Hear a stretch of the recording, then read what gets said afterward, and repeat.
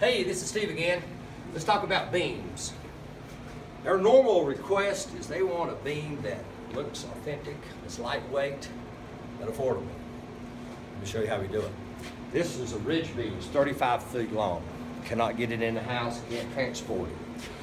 When we're fabricating the three sides, we miter 45 the corners. We'll use a random joint on the vertical, on the horizontal, and then on the other vertical member at different places so that you do have a seamless joint when you reassemble it on site. We begin by selecting the wood. You know, do you want rough wood? Do you want quarter sawn white oak wood? What do you want? You know, that's where we start with. So on this job, which is very common, they wanted it fairly dark. They wanted the original saw curves. When we selected the wood, we've got plenty of action, plenty of knots. This is a primary beam that's actually going in their bedroom. We picked boards with voids and cracks in it. And those are not functional, but they are pretty, and if that's what you like. But we can do this out of a variety of ways.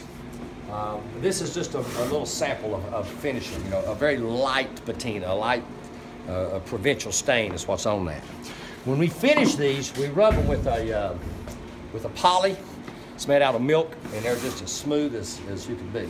This is a little pickle, great for a sunroom, great at the beach. A little gray undertones, a little pickling. Still dynamic in patina, still dynamic in texture. And I've done different beams in different houses. You don't have to do the same beam.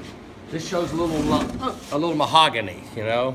Just showing you some different finishes here. Same wood, same technology. You tell us how wide, how tall you want them.